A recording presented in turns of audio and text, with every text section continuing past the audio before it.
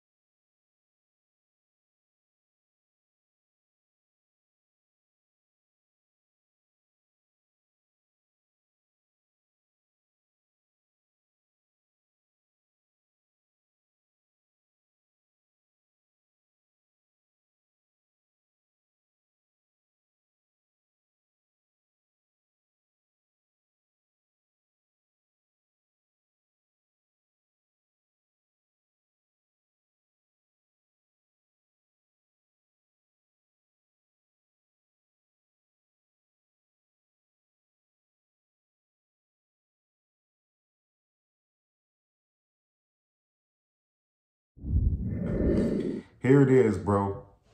That this picture is posted on your page showing that you was in LA around the same time that Quando Rondo Escalade got hit up and his friend tragically lost his life, which is not common. He from LA, so he could just be in LA anytime, any place, you know.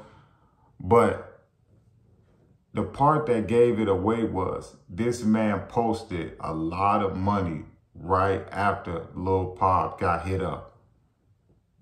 I never seen Bricc Baby post this type of money, and I pay attention thoroughly. Before this day, I never seen him post this kind of cash, and after this day, I never seen him post this type of cash.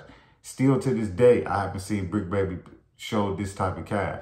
So here it is from the paperwork. It's saying that Lil Durk was offering a reward for whoever do something to Lil Pop. So if you're going to pay the people that did something to Lil Pop, you got to pay the person that probably put you in tune where he at. There's nowhere in the world that OTF members took a trip from Chicago to LA and didn't have no type of hints or clues what to look for. And I can guarantee you that the Rolling 60s knew the truck Quando Rondo was in and where he was staying at. And that's Quando Rondo's mistake, man, for going to LA and tapping in with those dudes years later. If he was going to tap in with the Rolling 60s, he should have did that way before the Vaughn situation jumped off. I don't think they would have gave him up then, you know. But you think that you're going to come over to Cali and tap in with us now, and we know that dude and them is on you, and he didn't know. I'm pretty sure he didn't know that it was a connection. Durk messed with some 60 members. Because I guarantee you, if Quando Rondo would have knew that, he more than likely wouldn't have tapped in with him. You asked him for it then. You going to tap in with some dudes that you know mess with your ops that's trying to get you right now? That don't make sense, you know? He thought that he was safe tapping in with his, you know, with the motherland, with his people, but his people backdoored him, you know? But I keep it real with you, man. You know, as the trials get closer or the court proceedings, this cooperator 4 eventually is going to get exposed, you know. I believe that they not exposing it right now because they still trying to get more people, or maybe they not exposing cooperator 4 because he still could be working undercover, or he could still be gathering information. Anytime I ever seen in paperwork where they don't identify the person, it's either for safety reasons or that person is still gathering information, or they don't got everything just yet. So I can guarantee you it's more information or more charges or probably another unsealed indictment or something else probably on the way to come, you know. I would assume that they trying to protect his image. That's probably why they not exposing Cooperator 4. But go look at the paperwork. Cooperator 4 was a LA native that they said gave Quando Rondo's location or where he was staying at and what he was driving. In order for them to do that, it would have had to been somebody that Quando Rondo trusted. it's one of them 60 members, you know. But it's just the timing of when Bricc Baby posted this is making it seem like, bro, he cooperated for, and I'm just keeping it a buck with you, man. You know, he posted that he was in LA around the same time, which he from LA, so that's not uncommon. But right after Quando Rondo get hit, you going live and you showing all of this money, and then you saying, yeah, this money dirty, I got to spread and clean it. If y'all seen, he was spraying Febreze on the money, saying that the money was dirty.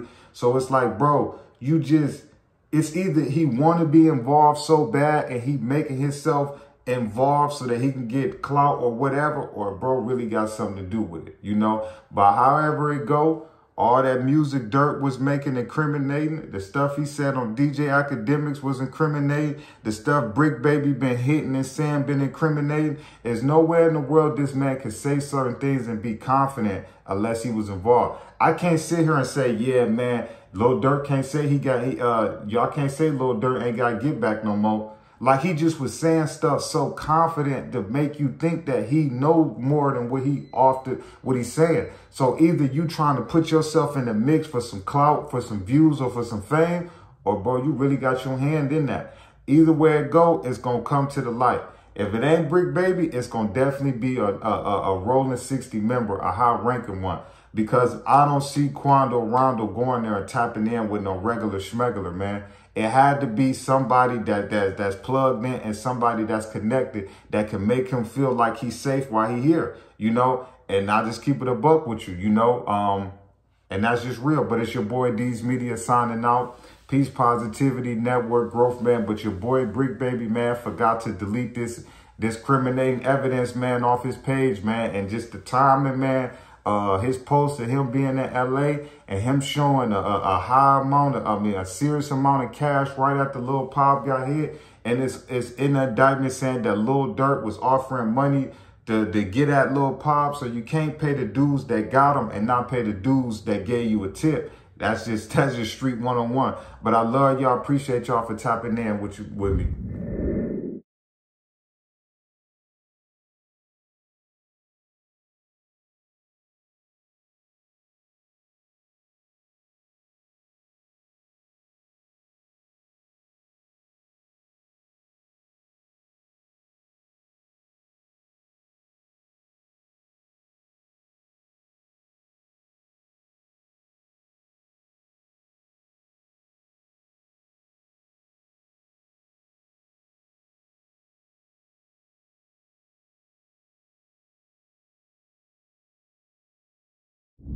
The D, man. Yeah, shout out my nigga from D's Media, you feel me?